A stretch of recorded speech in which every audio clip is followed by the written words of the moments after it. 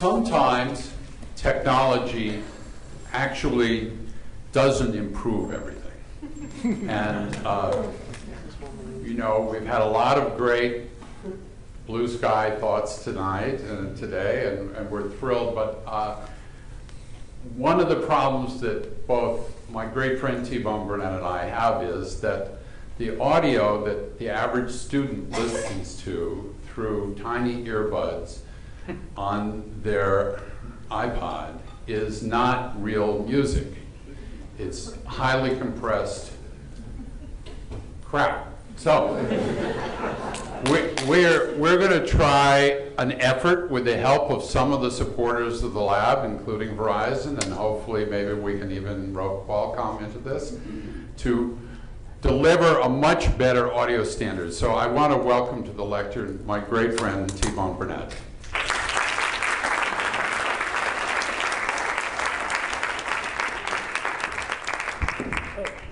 Thank you. So this isn't, you know, let's see, let me just see something. Can you all see the waveform in that blue picture there? You can? Because I couldn't see it from where I was. Okay, so this is an actual graph of a 16K tone, a 16,000 cycle tone, run through Pro Tools, and at three different frequencies. Would that be the right word? So the top one is an actual CD frequency. It's 44.1 kilohertz. You know, 44,100 kilohertz. The second one is what video games were released at for quite some time, which is 48,000 cycles. And the third one is a high resolution, 96,000 cycles. The CD one, the top one is a CD, is significantly better than an MP3, which is what most music is distributed at these days.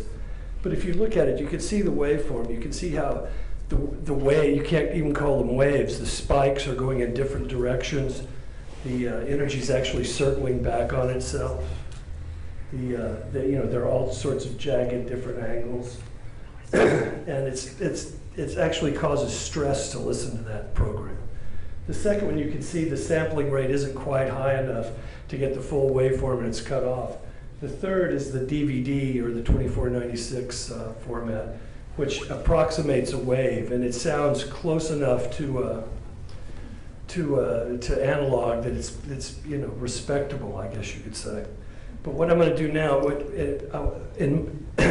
I work a lot in the movie business, and one of the things we found is one of the great embarrassments for record companies is for the last decade, television and films have been releasing their secondary products at a higher quality audio than the music business has. You know, which is insane. It's scandalous, really, that the record industry's been selling its music at a lower quality than it comes for free on a video game, for instance. In fact, that was demonstrated when Metallica, a year or so ago, put out an album that their fans rebelled against because it was also in a video game and it sounded much better on the video game. People were watching it from their PlayStations, you know, or listening to it from their PlayStations. So in the movies, because they've been 2496 for some time, we always go back to the most original source and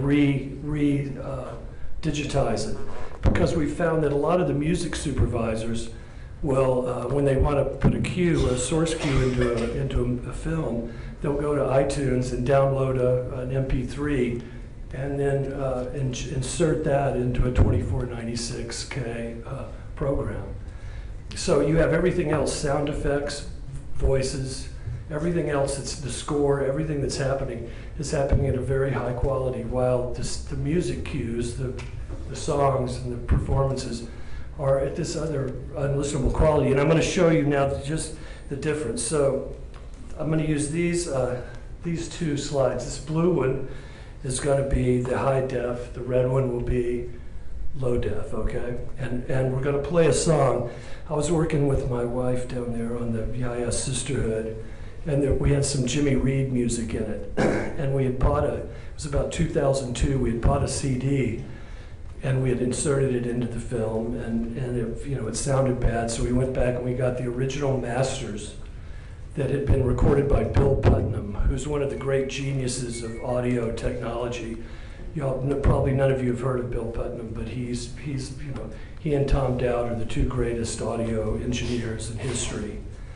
And he had recorded this Jimmy Reed song, which was quite a surprise to me, because when I was a kid, Jimmy Reed was a blues artist, and he was considered, sort of downtown. You didn't think you wouldn't think he would have been so beautifully recorded from hearing it on the radio or something. So at any rate, we're going to start with the transfer of the master tape we got back from his record company, VJ Records. I'm going to play about a verse so your ears can become accustomed to the sound, and then I'm going to switch to the low def sound that people are listening to it today. This was actually the second one is a product that was released and sold. Okay.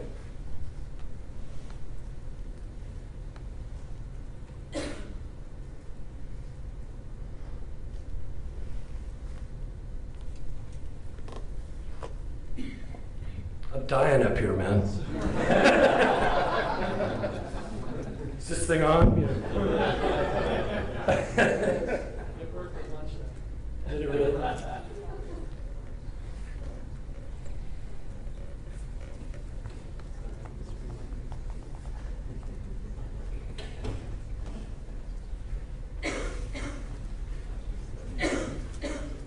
It's not working? Seriously? How hard is this?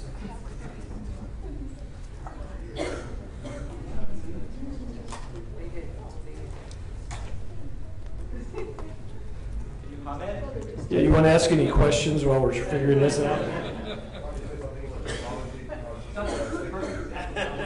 Yeah, this is just what I'm talking about right here.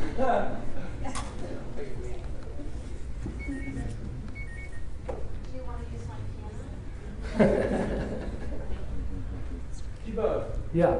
can you talk about the process of degradation? Like, what was the cause for them thinking we can start to lower the quality of our music? Well, the cause really was the limitations of the technology. What happened was, first of all, record companies have not been run by very smart people for a long time. Secondly, there was only the bandwidth available to send small files through the internet. So when they started sending files through the internet, they compressed them to enable them to be distributed or to be shared, as they said. But that limitation is no longer really valid. So MP3 at this point is as dead a medium as the 8-track tape cartridge. It's dead. It hasn't died yet, but there's absolutely no need for it. And by the way, it causes stress. There have been. Oh, we're ready? Okay. I'll show you the stress in just a minute.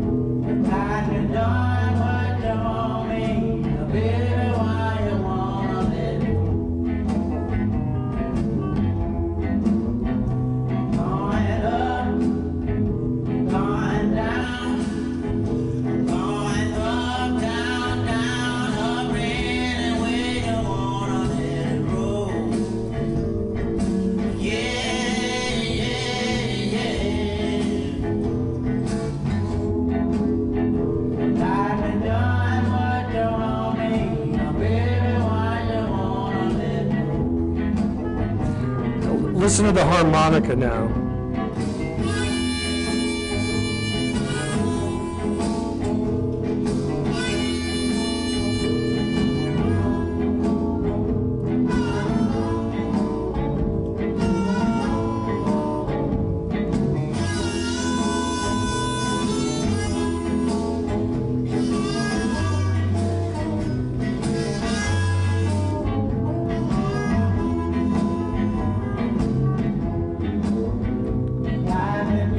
That's my presentation.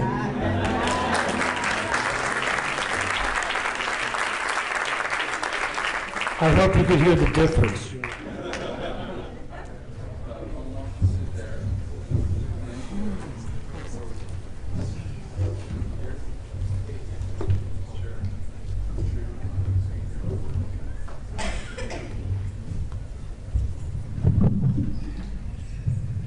Okay, so I'm going to start from the end. Steve Canepa runs the media and entertainment practice at IBM. Then Peter Marx is head of R&D at Qualcomm. Larry Ruff is vice president of Levi Strauss. Sriram Viswanathan has just taken over a new job, which is to be the innovation guru at Intel. Hoewing is vice president in charge of public policy and especially internet policy at Verizon. T-Bone, you know, and you know me. So I think what I want to do is start with maybe Steve. IBM is a company that classically was making hardware and was in the proprietary software systems business, and through the efforts of lots of people decided to completely remake itself to become an internet services company. Could you talk a little bit about the process of how IBM went through that radical transition, and how, you know, as we talked about this morning, when we say that culture eats strategy for lunch, how was the culture of IBM, which was the classic white shirt, button-up culture that we all remember from the 50s, changed? Near death can be very motivating, I think. It's actually a timely question because IBM, I don't know if you know this, but in just a couple months' time celebrates its 100th anniversary this year. So it was mentioned at one of the panels earlier today that even in the top Fortune 50 or S&P 50 companies, the half-life is about 5 or 6 years now. So to think about a company that's been around 100 years, obviously it's had to change dramatically over that time frame. When John asked me the question, it just seems to me that one of the things that makes, we did have, talk about speed bumps in this evolutionary process. We hit one in about the 1993 time frame, when we had gotten too focused on what our heritage was around mainframe computing, and the marketplace shifted with distributed computing and the introduction of the PC and all that, and the market kind of moved away from IBM. And I think we learned some really valuable lessons about what it takes to be very fluid in today's marketplace. So that was a good learning experience. I think if I think about what makes our company able to adapt, part of it is our R&D. We spend today about $6 billion a year on R&D inside IBM, and we year after year after year create more patents than any other company on the planet. So innovation is deep in our DNA as a company, what we want to do. The second thing I think is discipline. As a business company, we're very disciplined.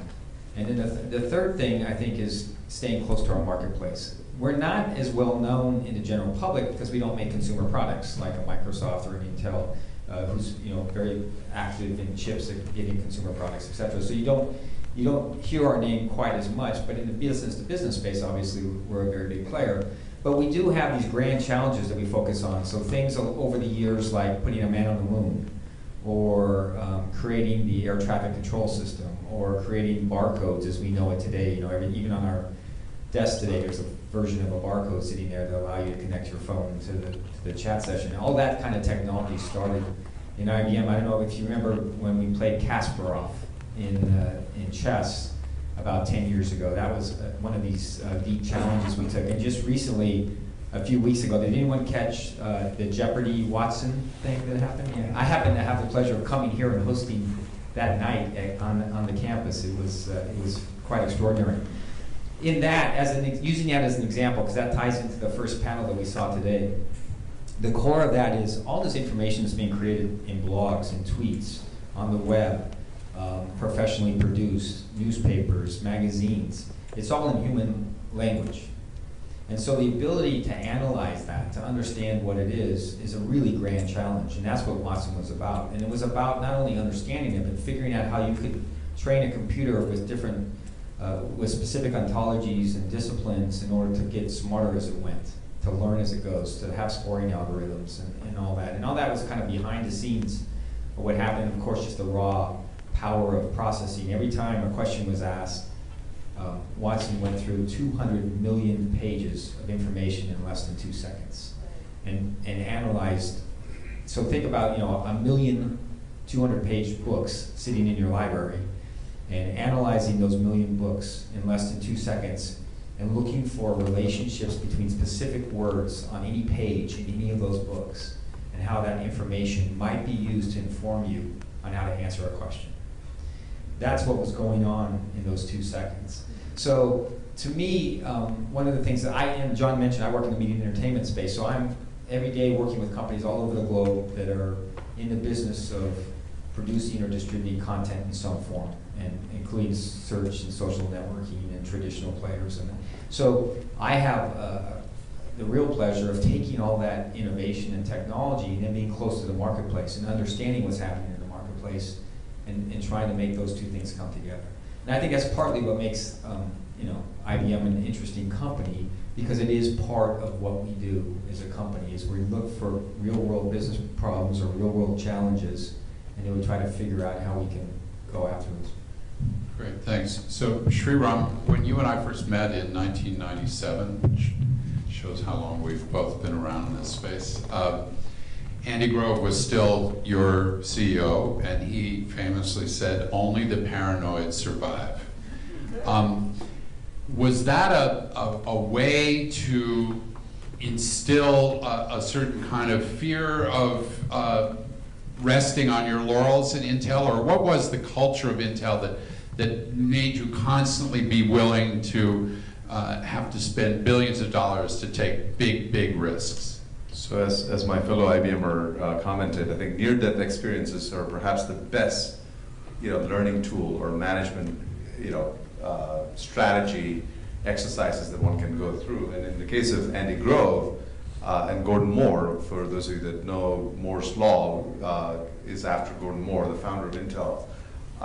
Intel had a very close near-death experience, not dissimilar to the one that IBM went through with the advent of the PC itself, in large part caused by Microsoft and Intel.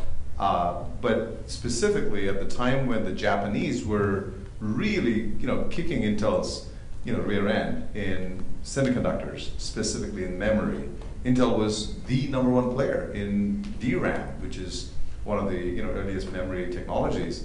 And you found that kind of memory in chips that go into your Casio watches and all sorts of things, the automatic signal in your traffic lights and so on and so forth. And it's incredible to think about Intel as a company that was a leader in that, and not to mention feel threatened by the efficiencies and the manufacturing prowess of the Japanese. And so Intel truly experienced near death as a company at that time. And Gordon and Andy looked at each other. The folklore goes that they asked each other, "So what do we do?" And they thought about what they would do if the board of Intel had kicked them out and brought in new management, and how would the new management change the company?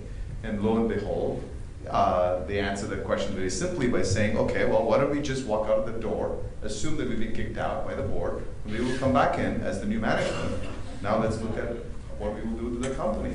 And there in itself was the birth of Intel as we know it today, which became a processor company, a CPU company versus memory, or memory versus logic. So Intel bet on logic in a very big way. We continue to do that. And to put the specific point on your question, paranoia comes from those sorts of experiences. And ironically, one could argue, if you look at what all the technology that we see around us today, whether it's the iPad or iPhone or all sorts of gadgets that we carry around ourselves, you can make the case that there's yet another inflection point that, we at Intel and perhaps many, around the table should really feel concerned about, because the rules of the game, with all due respects to, T-Bone here about technology not necessarily giving the better life of tomorrow, the rules of the game are going to be changed. And who knows what's going to be different. So that drives the paranoia. And, as someone once said, Intel is very risk averse. And, having been at Intel for almost 20 years, I can tell you that Intel is probably the one company that I know of that continues to take risks that are just astronomical and plain simple nuts. Because every year you end up spending $10 billion, $10 to $11 billion every year, and you're building factories to make products that have not been designed, for markets that have not been created, for demand that has not been generated. So just think about that for a minute. And you have to do this repeatedly, every year, in the hope that you can monetize that factory in less than 3.5 to 4 years. That's an incredible amount of risk. So it brings the fear as almost as a cultural element of what you are. So paranoia is a good thing. Okay, so I didn't really think it was going to go this direction, but I'm kind of liking this near-death experience, and I want to ask first Larry and then T-Bone, because they're both in businesses that had near-death experiences. And Larry, I had some fun time with your president, Bob Hansen, and he described a period when Levi's really was getting killed in the market by either low-cost providers or by very high-cost jeans, and you had to get back to your roots of what you were as a company. Can you describe how maybe the role of social networks and other online things might have helped you retouch base with your authentic self? Sure. So Levi's is a 150, actually almost 160-year-old company. So we've been around a long time, established in Northern California as part of the gold rush, and then gradually expanded around the world through the 1900s and still expanding today to a business that has presence in over like 110 countries around the world. What started to happen, though, it was late 90s, early 2000s, that led to the near death that we've heard about so far and the question spoke to, was just a really significant change in the external landscape, partly driven by where people would buy their jeans, so there's some consumer behavior changes. Some parts of the world moving more what we call down channel to like the mass merchant channel like Walmart, Target, and also competition on the higher end through a lot of new brands that came in that were premium, super premium players. And Levi's being kind of the biggest guy, and the guy in the middle was getting kind of squeezed from both top and bottom. And then the near-death experience happened in the early 2000s, where our business had contracted to the point where we were under significant pressure financially, as well as from our board. We're a privately owned company, so the family's involved, and when they get unhappy, everyone knows.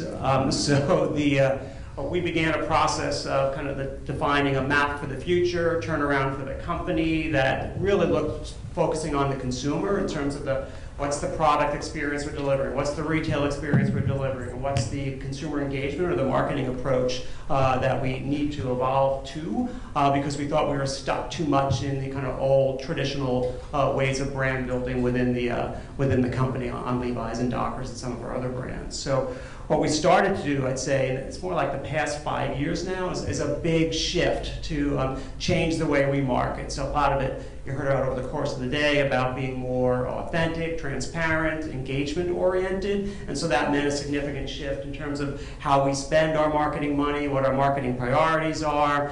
And we also talk about, as a company, we want to be consumer-obsessed, so big-time external focus, a big-time focus on curiosity, as well as product-driven, so bringing product news to consumers kind of on a continuous basis. So for us, within the marketing mix, we started to think about how we shift what we do, where we invest, and that's led to the increased focus on social media, social marketing that Megan talked a little bit about on the panel earlier this morning in terms of our relationship with Facebook, building a significant fan base of about 4 million that we use for a variety of different reasons. To sometimes it's very straightforward, deliver product news, retail news, marketing news, but also as a vehicle for feedback, dialogue, engagement, and to build advocacy for the brand. And that's become more and more important for what we do, both from a consumer engagement point of view as well as insights point of view, and it's part of the fundamental turnaround strategy for the company. Great. So, T-Bone, the music business has maybe fallen by half in the last 5 years, 6 years. Obviously, illegal downloading and all those other things are wiping it out in some ways, but obviously it's also, from your point of view, trying to reinvent itself. And can you talk a little bit about the upsides and the downsides of the near-death experience of the music business in the past 5 to 10 years? I have to think about the upside. Okay.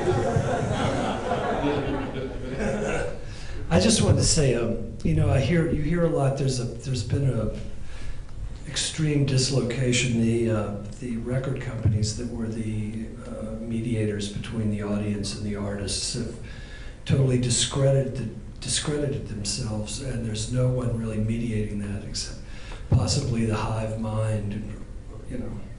But you know, the people out there are saying, you know, there are a lot of people who say that copyright is inhibiting innovation. But in my experience in the record business, the thing that's really inhibited innovation is lack of investment. I mean, I don't know anything that inhibits innovation more than zero investment, which is what the record business has had in the last 5 years.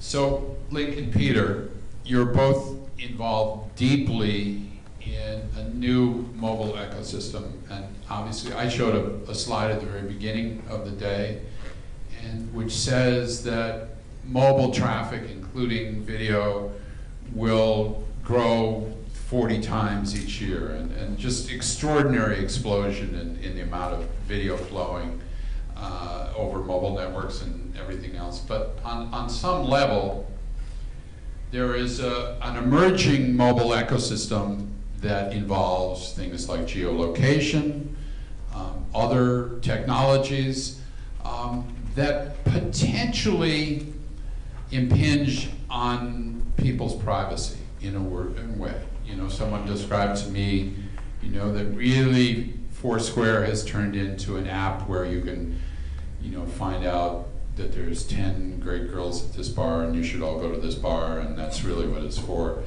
But Peter, you described to me a little the situation on the USC campus that was kind of interesting, having to do with facial recognition that I'd like you to just describe, and then we'll go from there. Okay. Maybe I'll do a quick introduction of Qualcomm. Okay. So my name is Peter Marx. A couple of introductory comments. One is that I feel that, like the young child sitting between a 100-year-old and a 150-year-old, because Qualcomm only celebrated its 25th anniversary last year. I think they look pretty good, by the way. And the other thing I just want to say quickly before we launch into this is that my manager, my boss, would be very surprised to know that I ran all of R&D. I'm the senior business person, Michelle. I'm the senior VP of Business Development at Digital Studio for corporate R&D at Qualcomm. And so Qualcomm, I think you probably have all heard of and have no specific idea of what we do.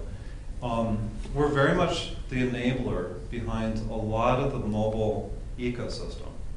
So we spend billions of dollars, I just have to throw that out. I'm going to throw out the word ontology too, into the mobile ecosystem, which is really to enable you to be able to communicate and access the internet and to do social networking and to essentially interpret the world as you go through your daily lives. And one of those things is that we're spending a lot of time doing augmented reality. So where you take your cell phone, your smartphone, and I would assume that most of the people in this room have one, But you can take your smartphone and point it at something, and it will. A cell phone or augmented reality? Well, the cell phone. So, the smart telephone.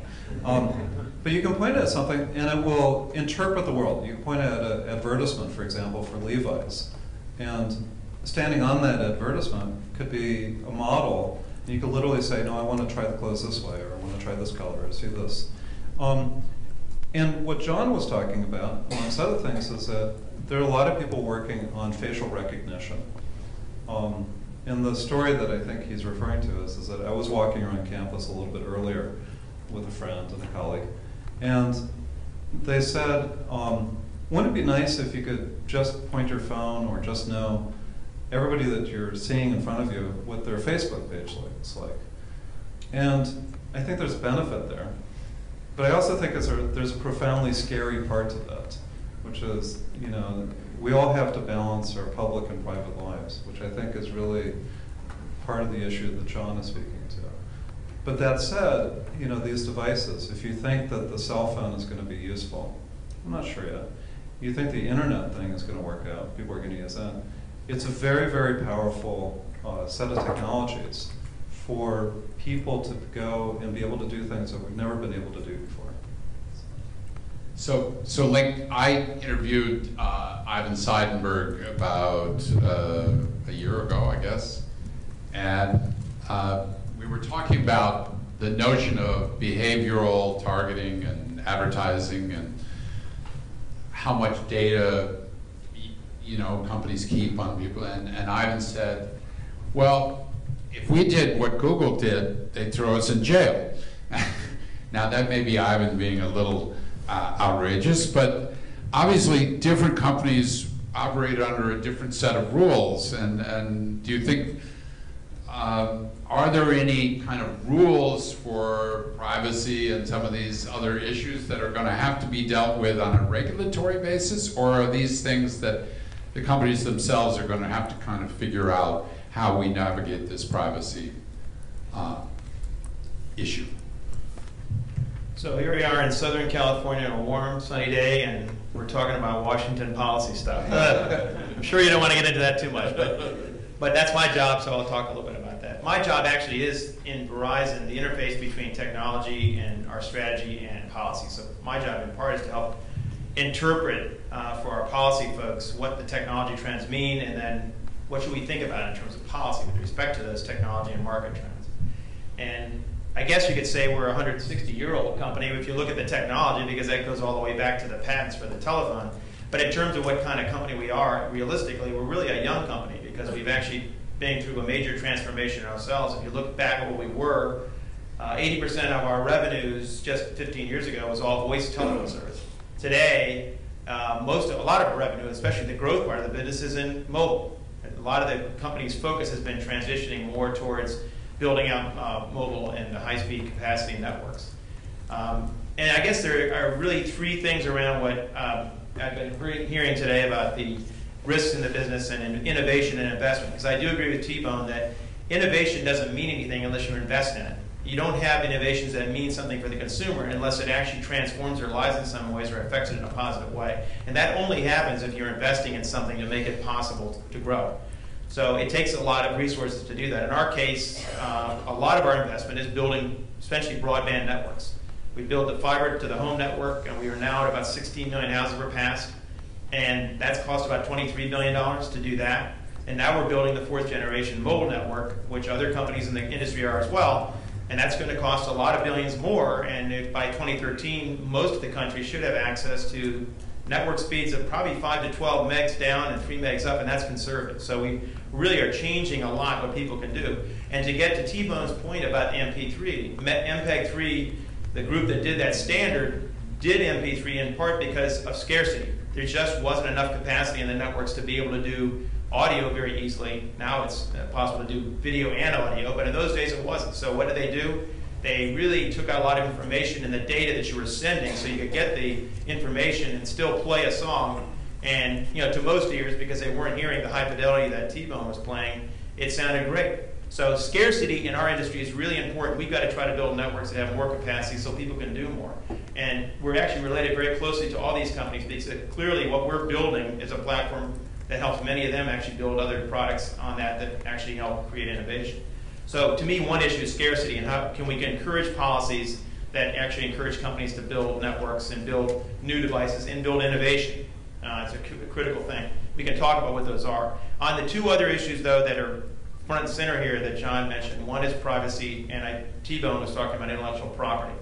In both of those cases in Washington, there's a lot of attention on those issues right now, partly for the reasons you heard, because people are doing more and more online. There's more and more concern that, in fact, companies are actually doing things to track what people are doing, and there's some good reasons for that, that in fact you can actually target ads better and you actually give people better information and a better web experience if you actually have information on what they are accessing and what kinds of things they like. But there's the downside of it for people is that sounds kind of scary, that these companies actually have that information and what are they doing with it. So there is a lot of attention on how do we develop privacy policies in the 21st century and with these new networks and with these new capabilities that allow people to have choice. Because the key thing here is, can you actually let companies actually acquire data that can be helpful in addressing consumer needs, but also give the consumers more transparency about what the companies are doing in gathering that data and some choice in whether or not they want the data gathered in the first place. So my belief is, John, that you're probably going to have some legislation. There probably will be some legislation in that space in terms of privacy. There's been some interesting reports that the Commerce Department and the White House have actually done on this, already trying to lay out a framework. But the interesting thing is the policy frameworks we have today are a lot different than what the policy frameworks were just 15 or 20 years ago. In those days, we spent a lot more time regulating, trying to establish what the rules were and set them out ahead of time. Now I think people are recognizing the technology changes so much we can't do that as much. So now we've got to do more around setting principles out, letting companies set up policies that actually reflect those principles, having safe harbors so the companies certify they're meeting those principles, and then having somebody oversee it, like the Federal Trade Commission. And in the intellectual property space, I think the same thing is true. You've got to do more to try to, as an industry, and we're part of the industry that transport this data, new models that actually help protect privacy of intellectual property, but don't get too regulatory so that people can't innovate. And that's really the balance that we've got to strike. Okay, great. So I want to encourage people to come to the microphones, and in the meantime, while you're trying to think of some questions, I think one of the issues that I struggle with is how is it that the academy, Hazeltine talks about long fuse big bang projects, and that often inside a corporation, and I would say that Intel is probably a big exception to this, it's very hard for companies to make these investments to things that won't pay off for 10 years. And the question is there a role from our corporate friends that the academy can play, because these issues of immediate reward are not something that we live with? I mean, we're not having to put out a quarterly report. If I may, yeah. So I think it's a very poignant question, because as you referred in your introductory comments, you and I met in the mid-90s, and Intel, was if it's a chip company today, it was a hardcore chip company in the mid-90s, and we invested in one of your companies. It was Entertainer. It was video on demand. This was video over IP delivered to set-top boxes, way before anyone even thought about Netflix, right?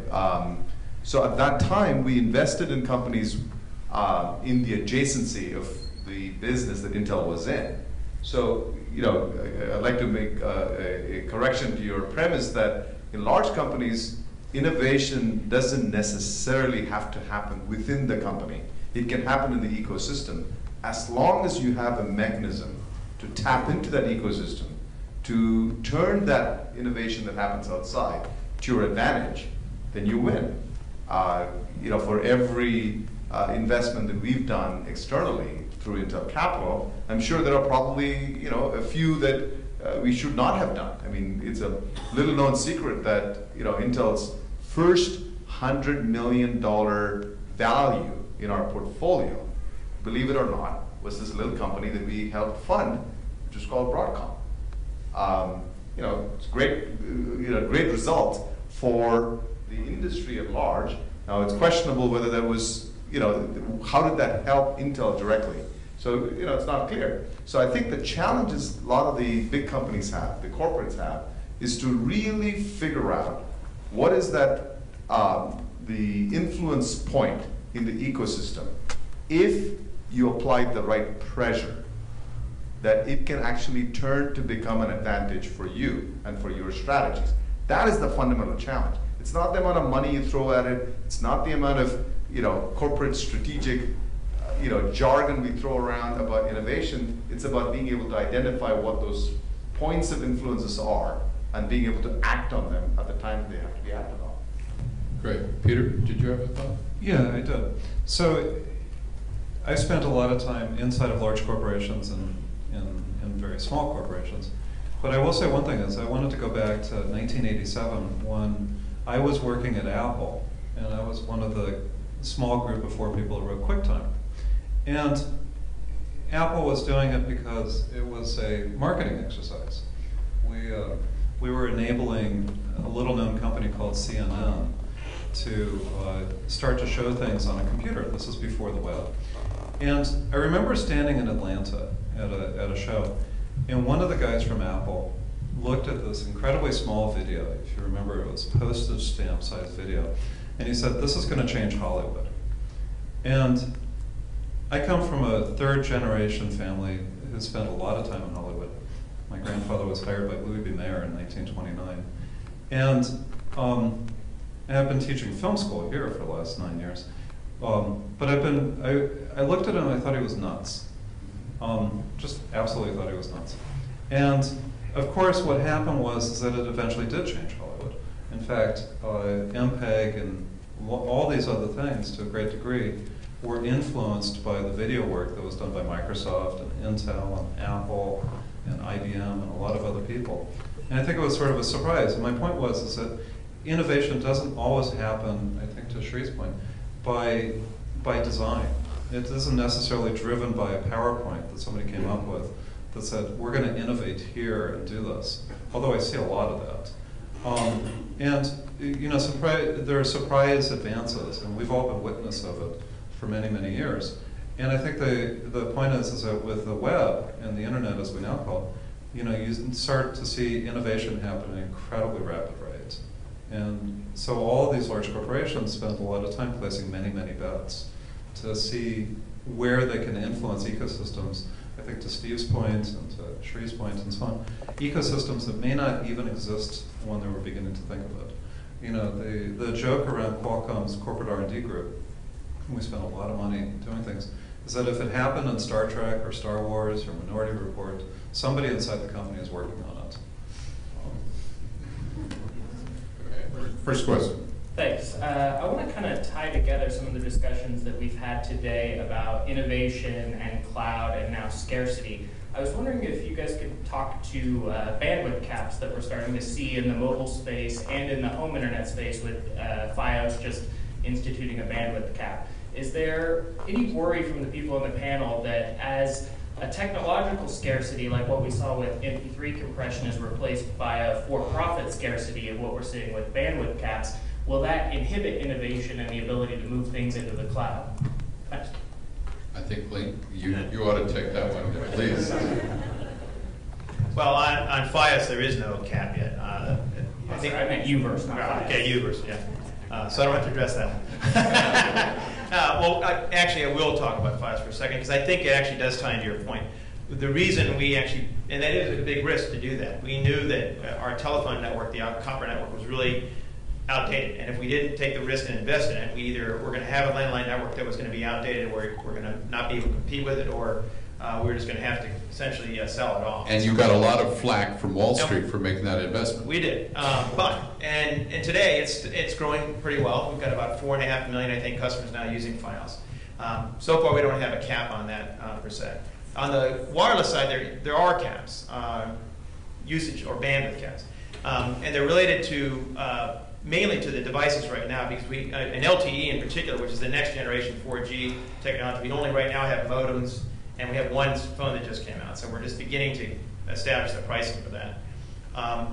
the issue with mobile phones is that despite the fact that we are building a really high-capacity network, you still have some scarcity issues that do crop up because spectrum is a shared resource. So to some extent, these networks have to be managed a lot more carefully in some ways than a landline Fios network would have to be.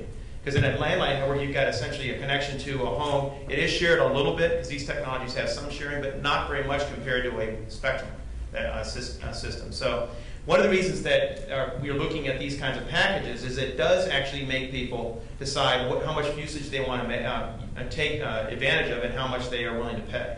If you didn't do that, it would be much harder to manage those kinds of services because they are shared. Now, one of the ways to help solve that, to help increase the amount of capacity that people can get, is to make sure we have more spectrum. And one of the problems, and one of the big policy issues right now in Washington is that in the US, we've made a lot of progress in going to 4G actually faster than other countries. Most people's perspective is probably driven by a lot of they see in the media that the United States is behind. The truth is we're not. We're actually making a lot of progress on 4G. But those networks are going to increase people's use of the technology, and that means we're going to need more spectrum. So one of the big issues is how do we free more of it up and make sure it gets in the market, and it's a big policy challenge right now. Sure. Yeah, I think you hit it on the nail. I think your question is very, very profound, because if you sort of roll back the clock and look at points in time when there's been a sort of a choke point for innovation, you could make the argument that the advent of the personal computer was one of those times where that choke point was removed. There was a lot of innovation. Software became a big deal and so on, right? And then in the mid-90s, the internet and the browser and, Mosaic was another, choke point removal. It's sort of like, it roto-rooted innovation, and it had unintended consequences. You had the bubble. I believe the whole advent of iPhone and iPod and iPads and all of that is another choke point remover. But the fundamental challenge that we've had in terms of baud, if you think about MIPS and baud, MIPS have always been for free. Somebody else pays for it. Every 18 months you get it cheaper and cheaper and cheaper.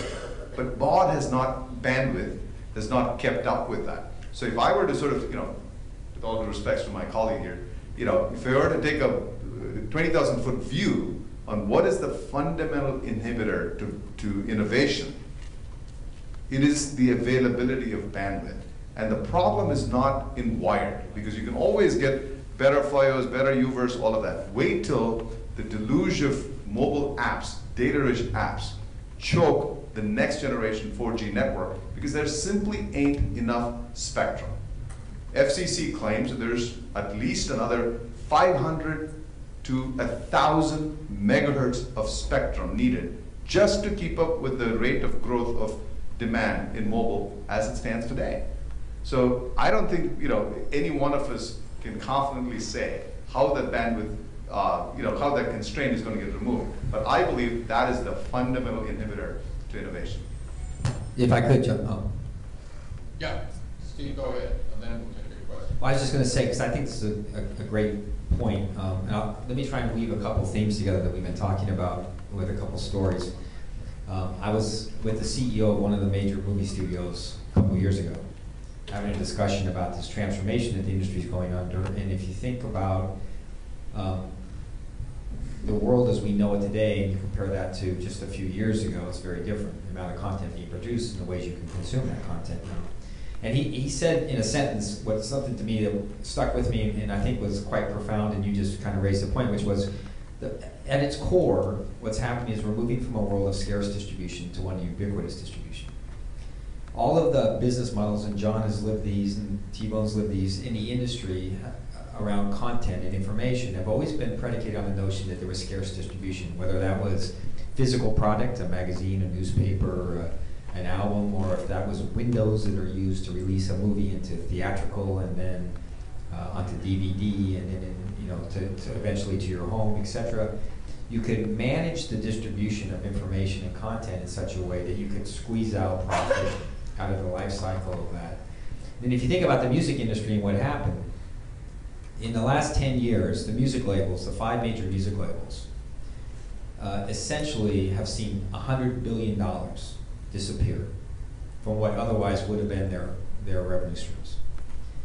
Now that money didn't just evaporate.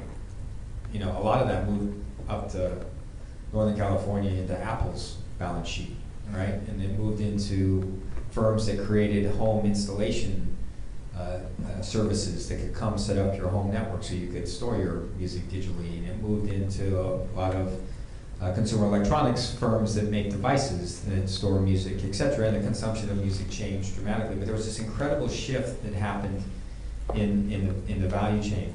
And so to this discussion we just had now, scarcity, it's almost the inverse of that, right? So now we're talking about scarcity has moved from the content being available to the network technology that allows you to access it.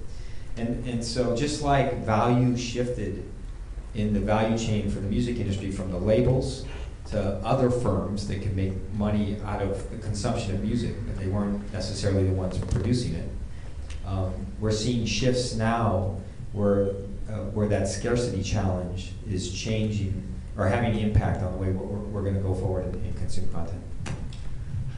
Sasha? Hi. So Eric von Hippel at MIT, who studies user innovation, has put out a sort of series of reports that are pretty interesting, where he's looking at user innovation in the EU. And it sort of basically argues that if you add up all of the innovation that users do in actually modifying hardware devices, and this isn't just electronics, this is across sort of all different technologies, but he says that actually adds up to a far greater amount of money than the combined research budgets of all of the top firms, and that's true across sort of each sector that you look at. And so I guess what I was kind of wondering, following on the question of how do you work with a broader ecology of innovation and then bring that into the firm, and also following up on this question of moving away from a scarcity model. Traditionally the response has been to create artificial scarcity through copyrights and through patents, and that's been the model. If tomorrow the regulatory environment shifted and law shifted, and if there were no intellectual property tomorrow, what would your business model be to capture user innovation and continue profitability within your firm, if that was the legal environment? So that's right. That's Peter, why don't you start? So why don't we take a look at scarcity? So we've been talking about scarcity of distribution. It used to be that movies were distributed to theaters, then to hotels and airlines, and then pay-per-view and all that sort of stuff. And at each point, there was a distribution scarcity, and now the scarcity is really changing, where you can get lots of content available at any time that you want, everywhere. And the scarcity has really changed. The scarcity is now in performances and in really good content. So that the music industry is no longer so reliant upon recorded music, but on performed music. Concerts and things like that, or really good content. There's only so many people in the world who make really, really good content. But now, if we take a look at your other side of the question, which is, how do you take the group think, the world's innovation, and incorporate it? Qualcomm is also an intellectual property company. Our intellectual property are patents. In fact, Qualcomm has no factories. We're the world's largest fabless, that's what they call it, semiconductor company, because all we really do is that we design and build technology that other people manufacture. And our business model is to stay ahead on innovation, coming up with new things, such as the telephone that's now available on Verizon. I think our chip is in it. And really trying to keep ahead of the curve, or at least with consumers, as they demand new things. As consumer behavior is changing, all of our companies are trying to stay with them and to offer new services and products and technologies that enable consumers to go where they consciously or unconsciously are going. Okay, so is there one more question or not? Yeah, sure. I had a question about the MP3 and the MP3 moving away from the industry standard. When do you think that will happen, and how do you think that's going to change the music industry? I don't know if the music industry, I don't even know that there is a music industry anymore. I got to say, I'm not concerned about the music industry. I don't care about the music industry or any of these other monopolies, you know, that withhold innovation from the groupthink. I just care about, I make music, I care about how good it sounds when people listen to it. You know, I don't want to, you know, why buy a $200,000 violin and have it played back through a speaker, essentially as if you open a Hallmark greeting card, you know? So for me, that, I mean, because that's what digital sound is, make no mistake. Digital sound is in Hallmark greeting cards. That's what you're listening to, you know? So, I mean, really, I don't, the way it's going to happen is the bandwidth is going to increase. People, there'll still be a black market in MP3s, you know? Piracy has always opened up new markets. A new market will emerge that will be served by you know, a higher quality. You know, that stuff will sort itself out. I only care, like, I care about the reason I care about quality is because I care about the audience, you know? Yeah, I would just say that our hope is that at the lab we can coalesce the industry with T-Bone's help and with the lab's help and some of the company's help around a higher standard. And if the industry coalesces and said, we want that higher standard and it's going to be a streaming audio standard from the cloud, it will happen. It may take a while, but we hope it'll happen. And that, to my, and since we are past our finish point, I think that's the kind of perfect way to end the day and saying, look, if we can all work together, companies, researchers, academics, and everything, we can make some big changes. And I thank you all for coming.